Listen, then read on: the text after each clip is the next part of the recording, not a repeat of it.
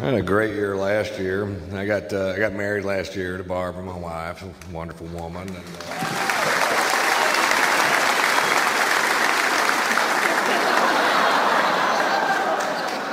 Barbara was actually Jeff Foxworthy's interior designer when I met her. So not only was Jeff really responsible for my success in my career, but he also introduced me to the woman I'm going to spend the rest of my life with, which I think makes us even.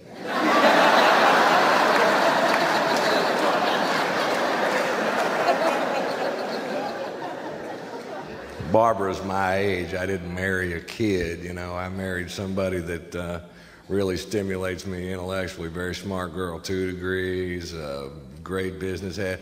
Now, she's also very sexy. She's a beautiful woman. But if I could give advice to the planet, it would be don't marry for looks alone. Go in either way. And I'll tell you why.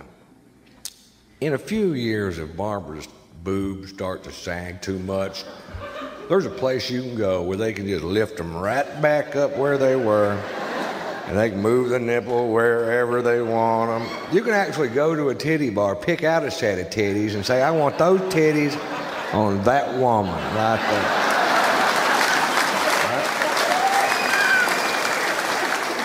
If her belly gets too big and she doesn't want to work it off, you can go get a tummy tuck. They'll give you a belly that looks like a cheerleader.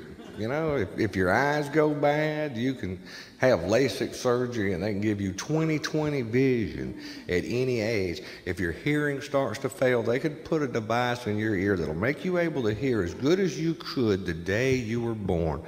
But let me tell you something, folks. You can't fix stupid.